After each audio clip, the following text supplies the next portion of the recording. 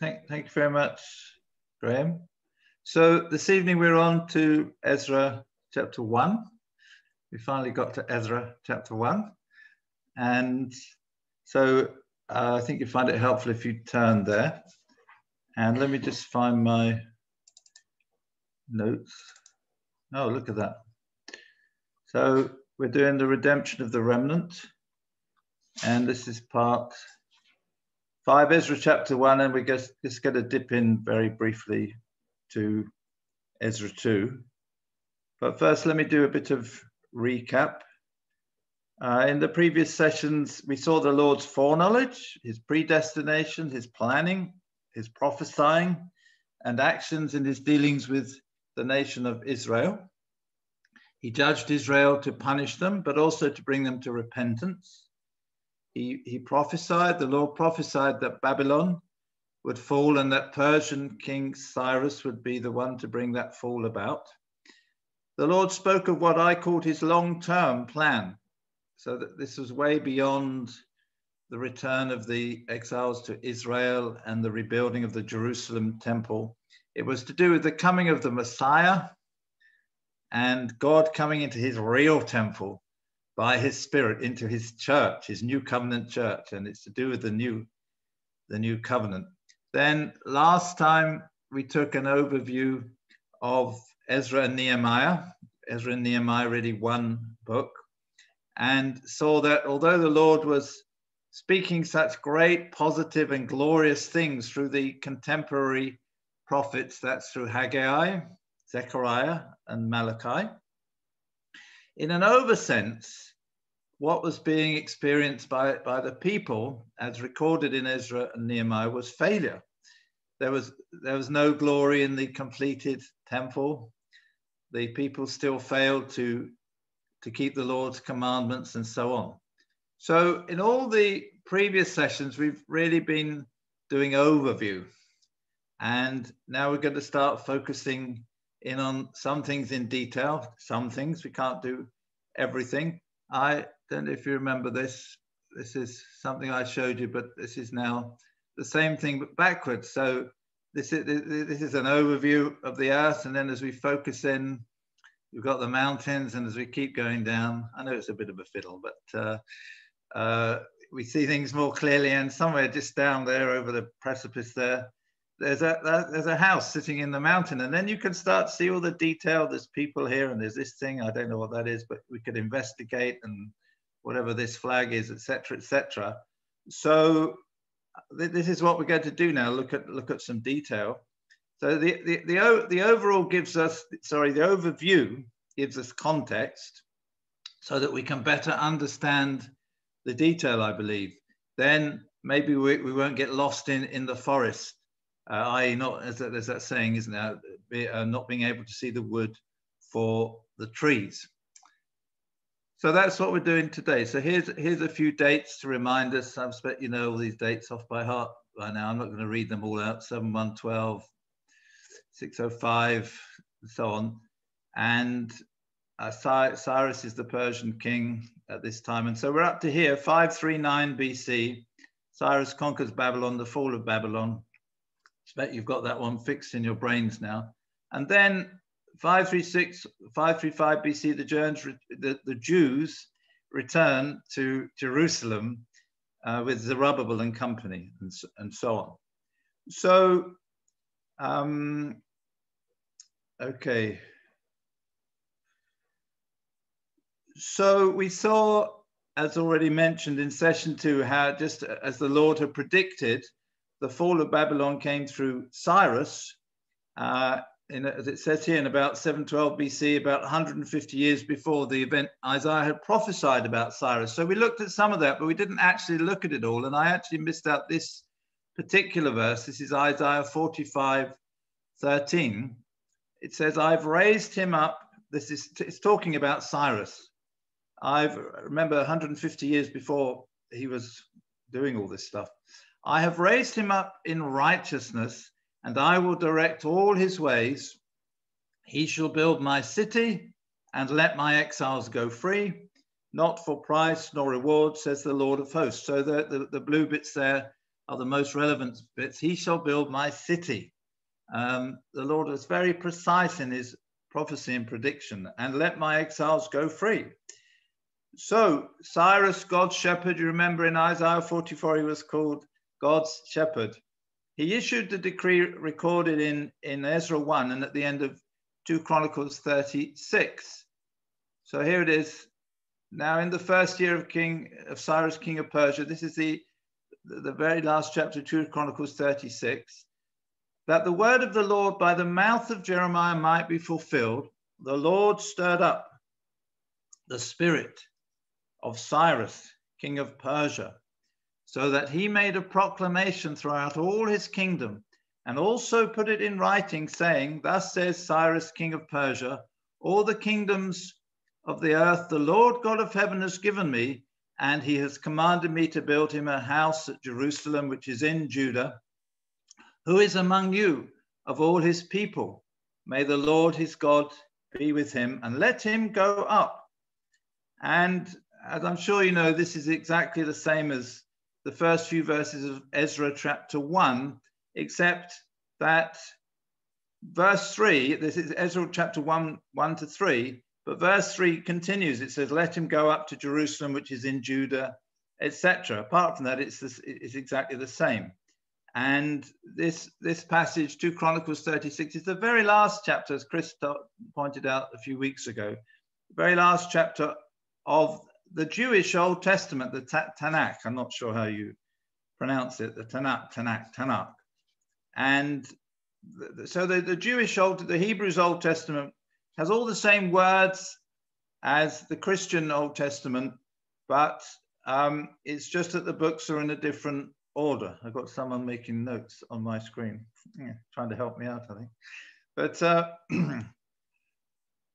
But once again, as we saw with Nabonidus and Belshazzar, once again, the experts questioned this because they argued that a king of that age, a despotic king, as he has been described, Cyrus, of that age, would not allow foreign slaves to return to their own lands.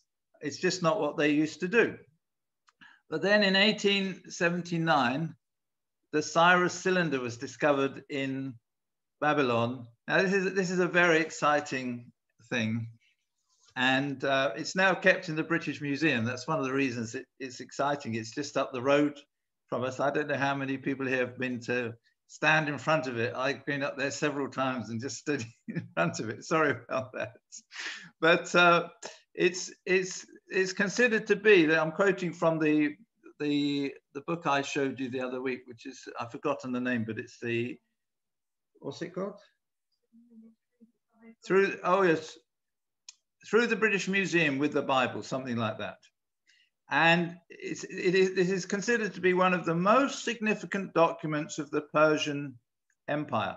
It proclaims that King Cyrus of Persia allowed exiles taken captive during the Babylonian Empire to return to their own country and rebuild their temples, taking their gods with them. So the experts who said that it's not possible that the Bible could be true in this section were completely wrong, and this was the proof of it. And today it's considered so important because it's thought to be the the earliest statement of human rights. It's so important that there's a copy of this. The original is in the British Museum. We've got it just down the road here. But there's a copy of this, and a pretty exact copy, in the United Nations building in New York. And in 1971, it was translated into all the official United Nations languages. So I just like it. But for us, of course, it's important because it gives independent witness to the words of Scripture. Not that we need, it's not necessary for us to have that independent witness in order to know that the Bible is true. If we're born again, the Holy Spirit will teach us that the Bible is true. That's one of the things he does. Then we have a choice. We can choose to believe the book or not believe it. But obviously, if we're wise, we will choose to believe the book and stand on that. But there it is in the British Museum, and it's sort of in the middle with in its own glass cage with nothing else much around. And but all these confirmations, of course, are wonderful bonuses. And as I said before, the British Museum is full of this sort of stuff. So some people believe that Daniel, who got on well with Cyrus, may have influenced Cyrus in this decision to let the captives go, in particular the Jews. But Scripture doesn't say that, but it's certainly a possibility. So this is Daniel 6, verse 28. So you remember Daniel 6 is the chapter about Daniel in the lion's den, and Darius is the king, or at least someone called Darius, that Daniel calls Darius is the king. It's actually Cyrus. I'm not going to go through all that again. And this is what verse 28 says. So this Daniel prospered in the reign of Darius and in the reign of Cyrus the Persia. Or you can be translated like this. So this Daniel prospered in the reign of Darius, even in the reign of Cyrus the Persian. I think that's probably a better translation. So it's clear that Daniel and Cyrus got on somehow.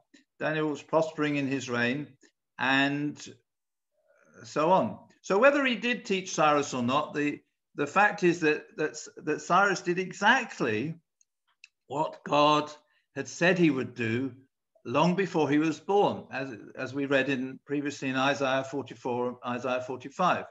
And of course, we do also know that Daniel was in communication with the Lord about all of this sort of thing. But as we look through and Ezra chapter 1, and we see what Cyrus actually did, it made me ask the question, how did Cyrus know these things that he says? And it may well be that the answer is Daniel taught him.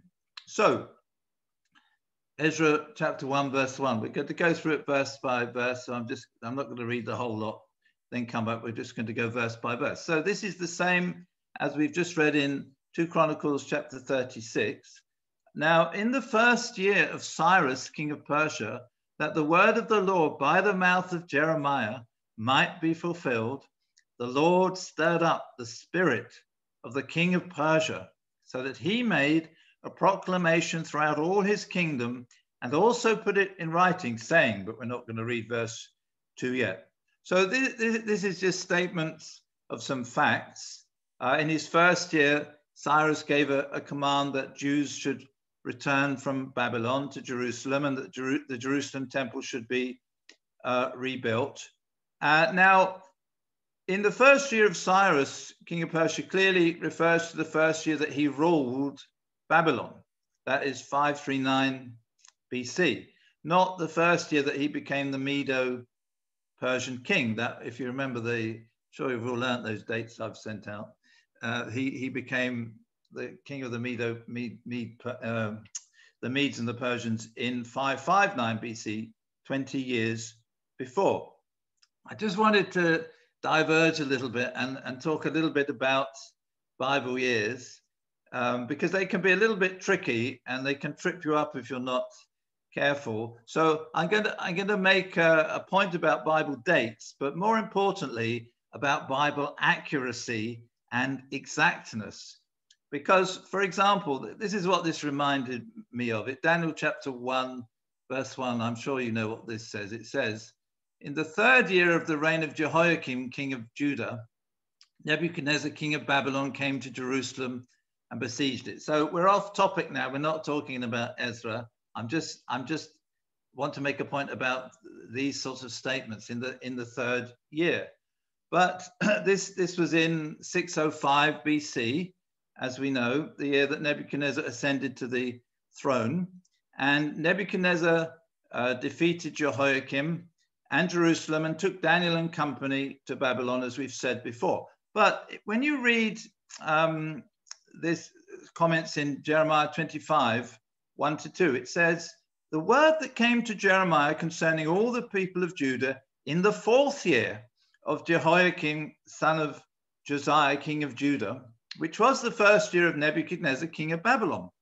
But the 1st year of Nebuchadnezzar, king of Babylon, was 605 BC, which according to Daniel was the 3rd year of the reign of Jehoiakim, king of Judah. And yet Jeremiah says it happened in the 4th year of Jehoiakim, son of Josiah, king of Judah. It says Jeremiah spoke to all the people, and then it compounds this point later on in verse 8. It says, when Jeremiah says that, therefore thus says the Lord of hosts, because you have not heard my words, behold, I will, future, send and take all the families of the north, says the Lord, and Nebuchadnezzar the king, my servant, and will bring them against this land. So he's speaking about something future, if you like, as if it hasn't happened.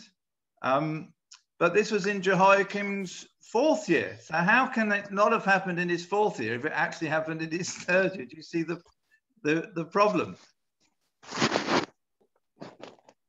Oh, we got a, hang on a minute. That's it.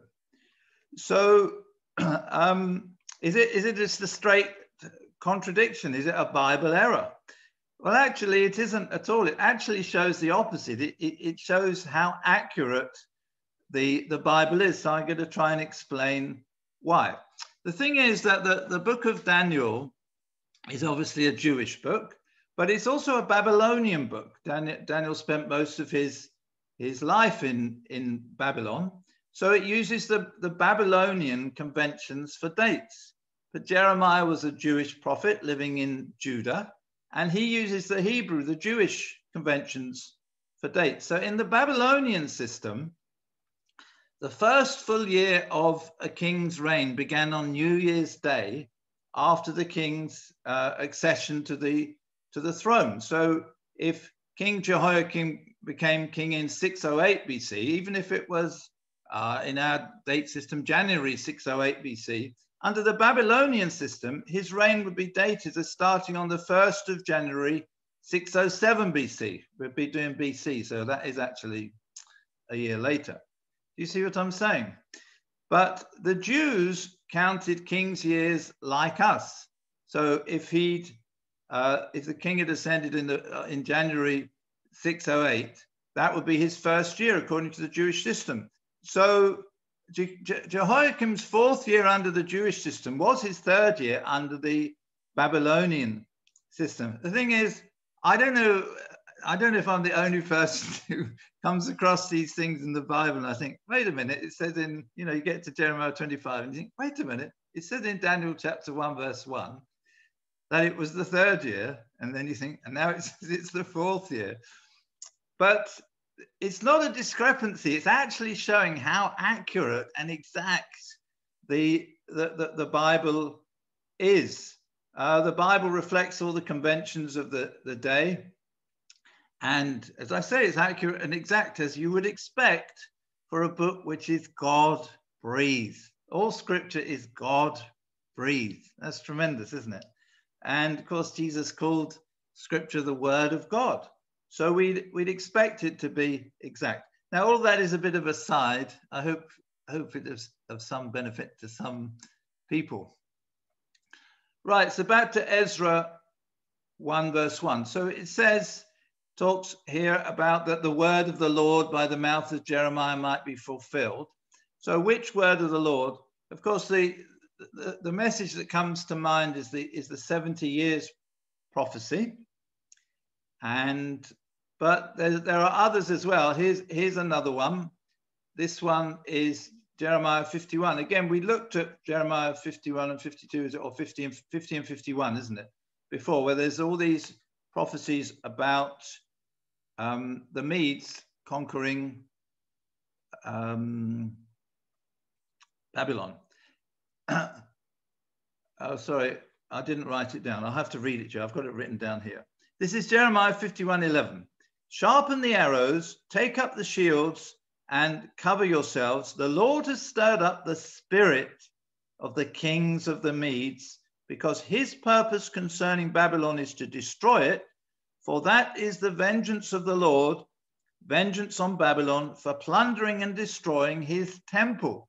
So you've got this idea of the Lord stirring up the spirit of Cyrus in Ezra chapter 1, and you've got the idea that Jeremiah had prophesied it some years before. So Cyrus gave the decree in his first year. It was one of the first things he did. So why was it that was one of the first things he did?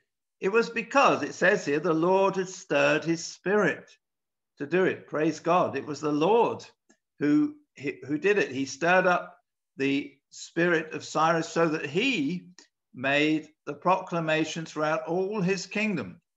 He wanted to make sure everyone knew, and he put it in writing. And we actually have a record of the official administrative type of version of this in Ezra chapter 6, but we're not going to look at that today. It's not the same wording of this. It's much more formal and official. So in verse 2, this is what he said. Thus says Cyrus, king of Persia, all the kingdoms of the earth, the Lord, God of heaven, has given me, and he has commanded me to build him a house at Jerusalem, which is in Judah. So Cyrus understands that the Lord, that is Yahweh, I can't do the proper pronunciation, but Yahweh is the I am, the eternal God, you know, the I am who met Moses, spoke to Moses. But what it says here, that Cyrus understands that Yahweh is the God of heaven. Somehow God revealed himself as Yahweh, as I said, in the burning bush. And Yahweh was, of course, the name that the Jews found too holy to utter. They wouldn't use the name Yahweh. But Cyrus knows he is God, and that he is. Cyrus also understands, according to this scripture, that it is God who has given him his kingdom. And of course, that is a major theme of the book of Daniel, perhaps the major theme of the book of Daniel. Again, I don't think I've written this one down, but let me quote you Daniel 4, verse 17. This is Daniel 4, 17, where it says, the Most High rules in the kingdom of men, and he gives it to whomever he will and sets over it the lowest of men. It's interesting that he sets over it the lowest of men, isn't it? But the point is, God gives the kingdom of men, the kingdoms of men, to whomever he desires to set up. It's an astonishing thought, isn't it? But we won't go into that. So thirdly here, Cyrus knows that the Lord, Yahweh, has appointed him to build him a house at Jerusalem. In fact, he says the Lord has commanded him to build that house. So how did he know that? I wonder if Daniel showed it to him in Isaiah 44 and 45. So verse 3, who is among you of all his people? May his God be with him, and let him go up. And that's where 2 Chronicles 36 finishes. Let him go up to Jerusalem, which is in Judah, and build the house of the Lord God of Israel. He is God, which is in Jerusalem. So Cyrus exhorts, he commands actually, the Jews to leave their place and to go to Jerusalem to rebuild the house of the Lord, the house of Yahweh. He says Yahweh is the God of Israel, and he is God who's in Jerusalem. Cyrus knows that Israel is the eternal God's covenant people, not the Persians or the Medes or the Babylonians. He knows that Israel is God's people. And look here, he says, the Lord God of Israel, he is God. He emphasizes that he is God. That is the word Elohim in the beginning. Elohim created the heavens and the earth. That's the same word. And he knows that Yahweh has put his name in Jerusalem. How does he know all this? We don't know for sure. Maybe Daniel taught him, but somehow God taught him. And that's a wonderful thing, isn't it? That God is well able to teach people one way or another. And that's what the Lord does. He's a God who reveals himself to people. He especially teaches those who've got hungry hearts. He's found of those who search for him with all their hearts. Praise God. This is verse 4. And whoever is left in any place where he dwells, let the men of his place help him with silver and gold, with goods and livestock, besides the freewill offerings for the house of God, which is in Jerusalem. So Cyrus exhorts any Jews who are left behind in any place that they should be helped by the Gentiles. Now, there's some debate about whether he's asking Gentiles to help them, or he's asking Jews who won't go up to Jerusalem to help. Whichever, that's what's being asked. And then he talks about free will offerings here for the house of God, which is in Jerusalem. Now, you remember when the Lord commanded Moses to make the tabernacle, here it is, Exodus 25, verse 1 to 9. It says, then the Lord spoke to Moses, saying, speak to the children of Israel that they bring me an offering from everyone who gives it willingly. With his heart you shall take my offering, and this is the offering which you shall take from them: gold, silver, and bronze. And it carries on. I'm going to skip up to verse 8, and down here somewhere.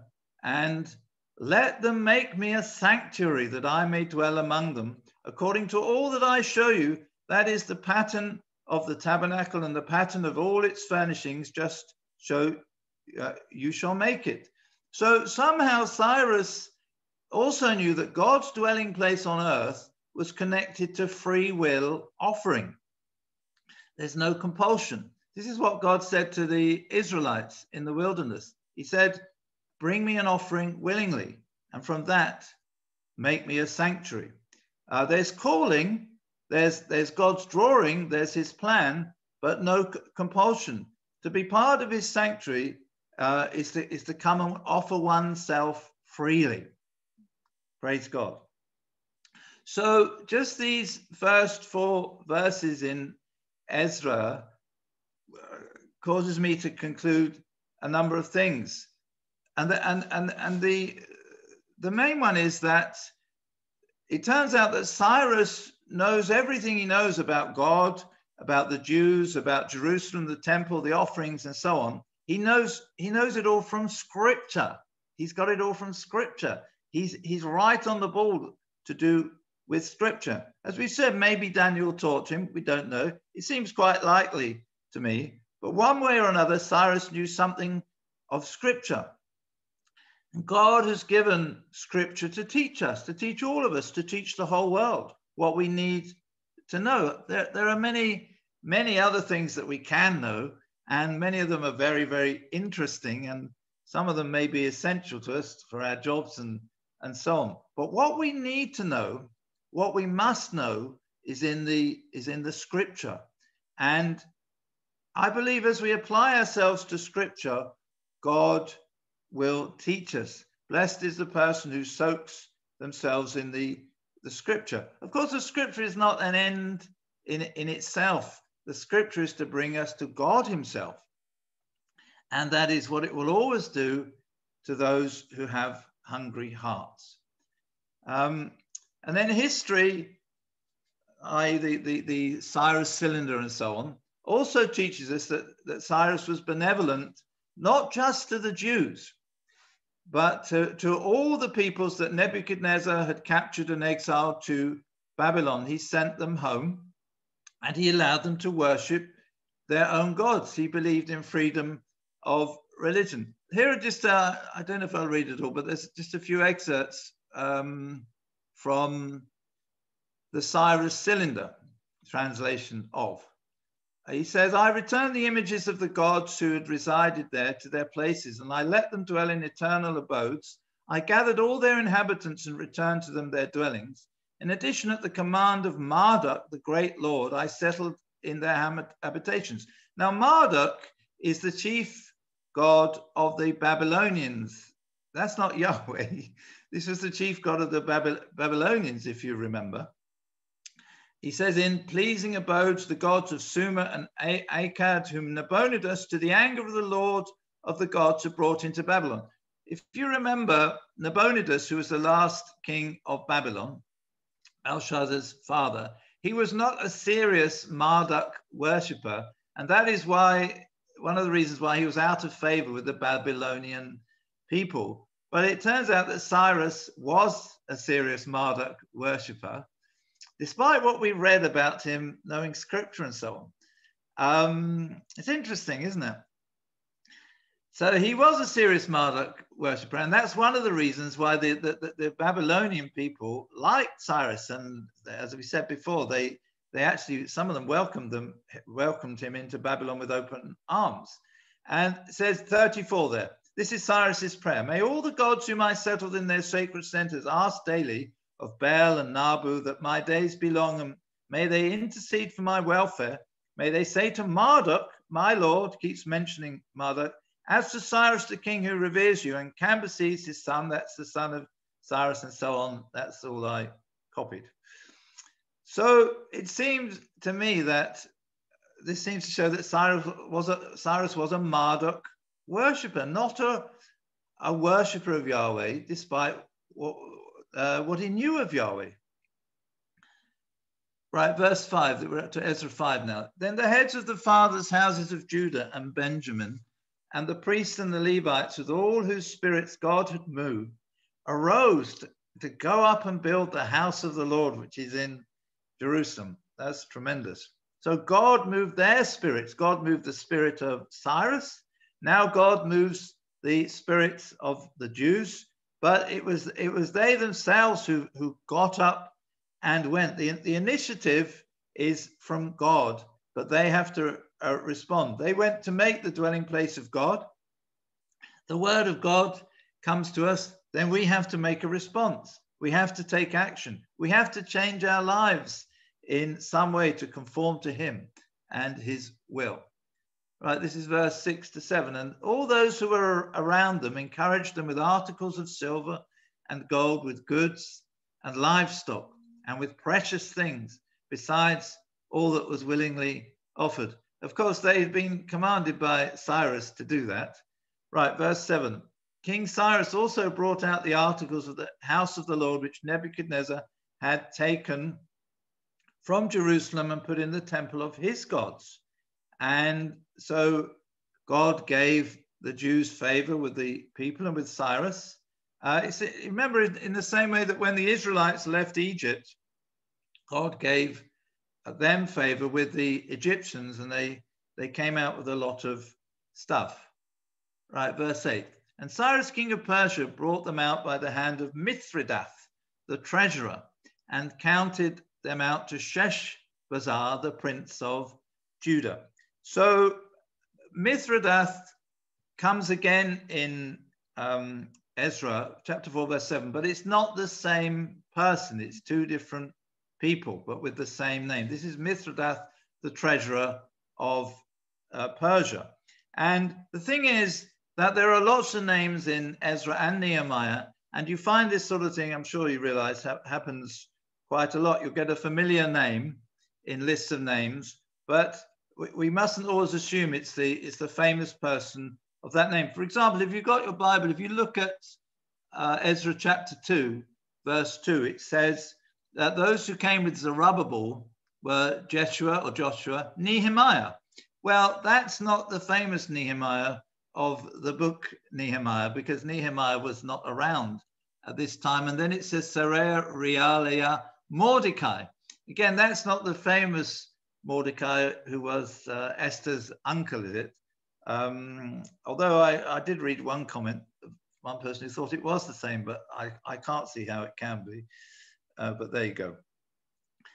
So now then you've got this person here, Sheshbazzar. He counted them out to Sheshbazzar, the prince of Judah. So who is Sheshbazzar? Some say that Sheshbazzar is Zerubbabel. some say not. So it's not actually entirely clear. But clearly Sheshbazzar is the prince of Judah, and which probably indicates that he was of royal descent, i.e. a descendant of David. And we know for certain that Zerubbabel was the grandson of Jehoiakim, king of Judah, a descendant of David. But Zerubbabel was never crowned as king. Neither were any of the other descendants of Jehoiakim in fulfillment of Jeremiah's prophecy. Let me read this one. I don't think I've put it up, but this is Jeremiah 36:30. Therefore, thus says the Lord concerning Jehoiakim, king of Judah, he shall have no one to sit on the throne of David, and his dead body shall be cast out to the heat of the day and the frost of the night. It's actually, it may seem insignificant, but it's actually a tremendous prophecy of that is in Jeremiah. That's Jeremiah 36:30. If you're interested, I actually did a thought for the day on this on the 26th of February this year, and went into a bit more detail about it in 3 minutes. So the next king of Jesus after Jehoiakim really was, next king of Israel. Yeah, sorry, Sarah's trying to correct me and keep me on track. The next king of Israel was Jesus, although of course he was never crowned on this earth except with a crown of thorns. So Sheshbazzar comes up in this passage. He's mentioned twice in verses 8 to 11. He's also in chapter 5, verse 14 to 16, which actually says the same as it says in this passage. It's just a repeat of it. That is that Sheshbazzar was given stuff for the temple and so on by Cyrus. But chapter 5 also adds that Sheshbazzar laid the foundation of the temple. And if you look at verse 11, we get to eventually, but if you've got your Bibles open, it says that Sheshbazzar brought the captives from Babylon to Jerusalem. But as we just read in chapter 2, verse 2, it says that Zerubbabel brought the people back. So it does seem that Sheshbazzar could be Zerubbabel. But what also appears to be the case is that Sheshbazzar is only used when referring to official Persian actions. So anyway, if you're interested in this, you can look into it more. Some people think that Sheshbazzar was an old man who was in charge, and when the captives came back, and then of course he died, and then he left Zerubbabel in charge, and so on. And so the thing is, does it matter? Well, yes and no. History definitely matters. I mean, if it were ever the case that the Bible history were proved to be false, the Bible would lose its credibility. But praise God, history always proves the Bible to be correct, because of course it's the word of God. Right, we're on to the last verses here then. That's 9 to 11. This is the number of them. So these are the articles that they're bringing back. 30 gold platters, 1,000 silver platters, 29 knives, 30 gold basins, 410 silver basins of a similar kind, and 1,000 other articles. All the articles of gold and silver were 5,400. All these Sheshbazzar took with the captives who were brought from Babylon to Jerusalem. So it's just a list of the stuff that was brought back to Jerusalem, and all the items are listed there, as we read: 30 gold platters, 1,000 silver platters, and so on. Now, I'm sure as I was reading it and you were reading it on the screen or in your Bible, that you were adding it all together, and you noticed a discrepancy here, because those items add up to 2,499. But it says there in verse 11 that all the articles of gold and silver were 5,400. And so is this a case of somebody not concentrating enough during math classes at school, so they couldn't do arithmetic well, and so on? But I think probably not, because after all, Mithridates was the treasurer in Persia, and Persia was the world empire, if you like. And one would hope that he had at least some competence in arithmetic. And so the answer is simply that we don't know why there is a discrepancy, but it isn't incorrect. I mean, what many people think is that they just listed the important things and then gave us the total, and that seems fair enough. But for me, I don't know if you find all these details very boring and so on, but I like all these details because it shows that the Bible is a real book. The Bible is not a fudged book. Nobody's gone through and edited all the apparent discrepancies out. They're all just there. It is what it is. So there aren't actually contradictions. There may be apparent contradictions, but there aren't actually. There may be some things that we can't work out, but it shows that the Bible is a real account. It's real history, and so on. Okay. Anyway, they had to carry that lot back to Israel. So what do we learn from this Ezra chapter 1? Well, the first thing I think is that God is well able to use even pagan rulers to bring about his purposes. I pointed out that Cyrus knew quite a lot from scripture. He knew about God, he knew about the Jews, he knew about Jerusalem, he knew about free will offerings and so on, but also that he himself seemed to be a Marduk worshipper. And God used him to fulfill his purposes. God is well able to use whoever to bring about his purposes. And that gives us tremendous confidence when we think about the world anytime, but the world today and so on. God is working his purpose about, never mind what all these other rulers think they're doing. The second thing is that we learn what we need to do. We learn what we need to know from scripture. The Lord is able to teach people, teach anyone. He taught Cyrus, teach anyone what they need to know through the scriptures. And in particular, of course, the scriptures are able to make us wise unto salvation. The third thing we learn is that scripture is accurate and exact. God's word can be trusted. His promises can be trusted. Now that is obviously it's a choice we make. It's an issue of faith. I mean, I remember years ago I decided to believe the Bible because the people who most impressed me on this earth were people who believed the Bible. So I simply made a choice. It turns out it was the right choice, and so on. But all of this is not merely an academic exercise. Truly learning something from Scripture will always lead to action. That's what we learn in this chapter. For Cyrus, it led him to give the command for the Jews to return to Jerusalem and for the temple to be built. And for the Jews, they had to get up, leave their comfortable lives, and go to Jerusalem.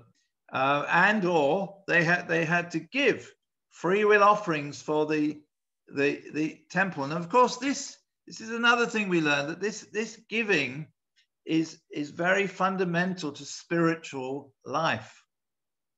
I believe that a follower of Jesus learns very quickly to give in every way. We give to the Lord. We give him thanks. We give him praise. We give him worship. We're generous in our attitude towards others rather than cynical and critical and so on. And we're generous with our money and material things. God's people, God's true people are givers. That's who they are. And of course, that is what love is. Love is giving. Okay, so very quickly, we're just going to start chapter 2. And chapter 2 actually is almost all just lists of names of the people who went with Zerubbabel and Joshua to Jerusalem in about 536 BC. It's actually quite an exciting chapter. Well, at least I think it is. we won't really get onto the excitement until next week. So as we know, there are lots of names in the Bible, lots of lists of names, and especially in 1 and 2 Chronicles and in Ezra and Nehemiah. So why are there all these lists of names? Well, again, God is showing us that we're reading about real people and real events. We are reading history.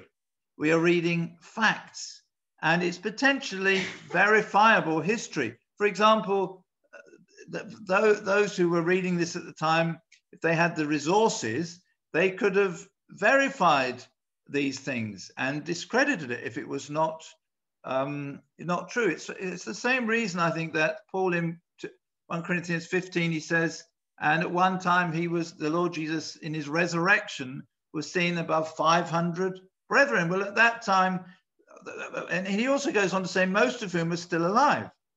At that time, people could have gone around and quizzed those people. This is history, and that's a tremendous thing, isn't it? And of course, then for us, we were not around at that time, but when artifacts turn up and so on during archaeological digs, it verifies the history.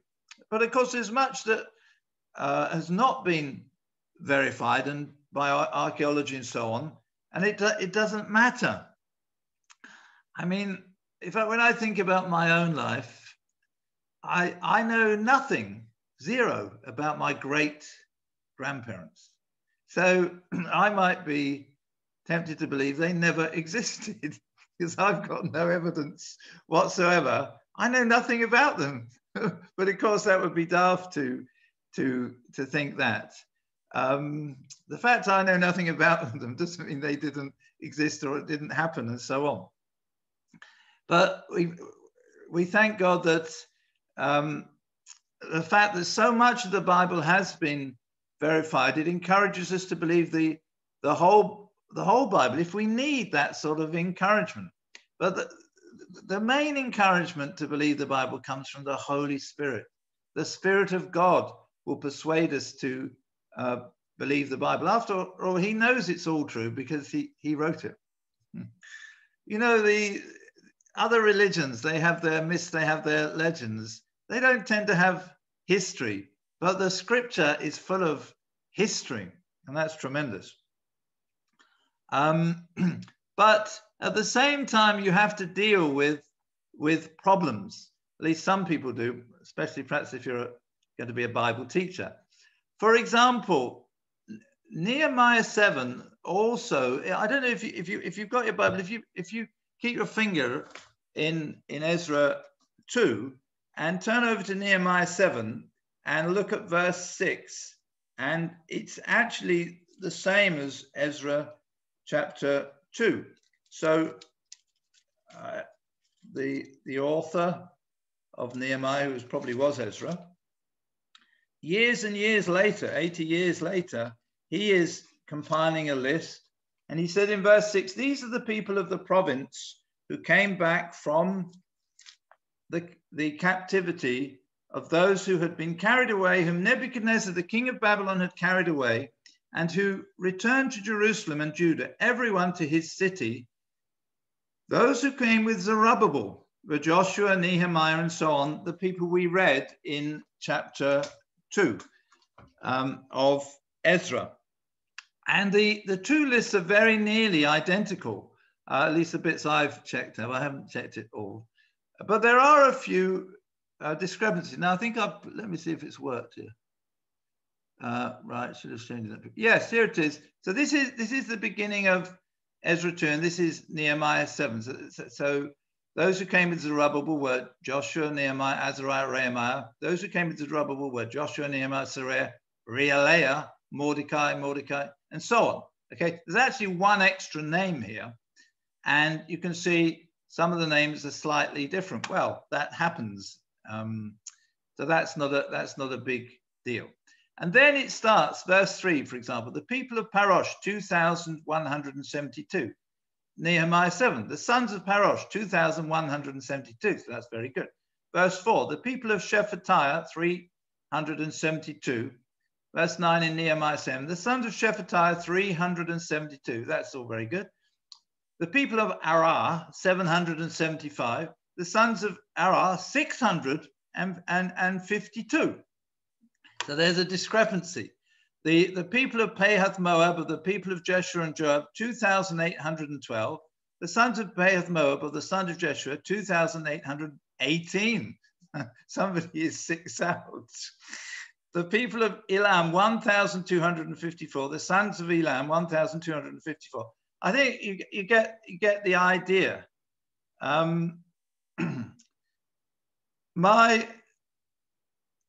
This one here, my New International Study Version Study Bible, tells me that about 20% of the numbers in these two lists are different.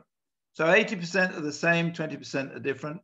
So what do we say about that? Well, there's several things which we can say about it. I think number one is that it's astonishing how accurate these lists are when compared to each other. Number two, these discrepancies do not undermine the infallibility and inerrancy of Scripture. So those words just mean that the Bible is always correct about everything it asserts. Number three, there are a few copyists' errors in the Bible texts we have today. We obviously don't have any original texts. No doubt in the original text there weren't any discrepancies. We only have copies which are thousands of years old and have been copied many times, copy to copy to copy to copy to copy, and so on. Okay, the next thing is that they probably used a sort of cipher notation, a system for counting. So something like you have vertical strokes for tens or units, or horizontal strokes for tens, or the other way around. And when you have that sort of system, it's very easy to get lost and make minor mistakes in your counting. It's much easier than in our counting system. So what's amazing to me is that there aren't actually more mistakes. But once again, to me, this whole thing only shows the validity of the Bible. Somebody hasn't gone through it and edited out all these apparent discrepancies. Because if there were none of these in the Bible, that would surely be an argument that the text is a fraud. It's been fudged, because you can imagine that no matter how careful you are, copying such a huge document so many times, there's got to be some copyist errors somewhere. But as I say, what's remarkable is how few of these errors there are. And of course, that is a testimony to the great respect the Jews had for the word of God. The scribes knew they were copying God's own words, and they were in awe of it. So they developed systems, I'm not going to go into this, but they developed systems which would minimize and almost eradicate copying errors.